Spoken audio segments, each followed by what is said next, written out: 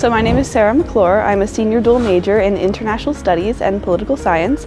I also have a minor in German studies. So I chose Rowan because I'm from New Jersey. I'm actually from North Jersey, from Rockaway. And Rowan was pretty much in the most ideal area for me, being far away from home, but still close enough where if I wanted to travel home, I could. I still get that kind of independence from my parents, the independence of living on my own. My younger sister actually does go here as well. We currently now live together, so it's just enough home for me where I still feel independent, but I still feel connected to my roots. My favorite was probably Model United Nations. It's an application-based course, and you serve on the Rowan National Model United Nations team. So last spring, I served as a representative of Portugal in the 2021 National Model United Nations Conference. And it was really, really interesting because I do eventually want to go into the United Nations, and seeing how it works, being able to collaborate with other students from across the world, it was really invaluable, and I would recommend it to anyone who's interested in international affairs. I'm definitely involved a lot on campus. When I came to college, I wanted to make sure that I wasn't just here for a degree. I wanted to make sure that I was doing things that compounded my degree and really helped me learn different skills. So I'm involved in the Student Government Association. Last year I was the recording secretary. This year I'm the executive vice president, and I really love that because it gives me practical experience in government and representing students. Being able to talk to all sorts of students from different walks of life is really, really interesting and really enjoyable.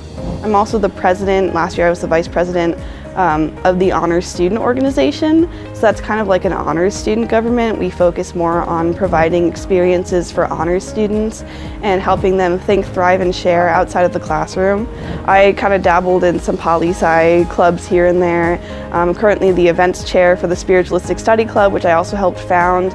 It's meant to help educate and promote like spiritualistic practices such as like Buddhism, Wicca, paganism, those sorts of things. So that is also a really great opportunity that I'm glad I was able to take advantage of, starting a club with a couple of my friends and watching it grow from there.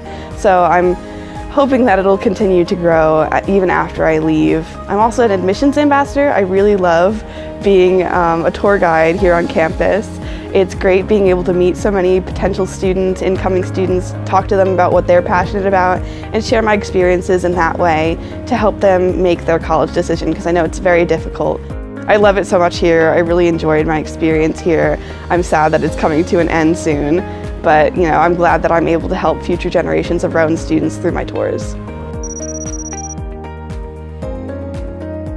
So I'm currently in the process of applying for master's programs.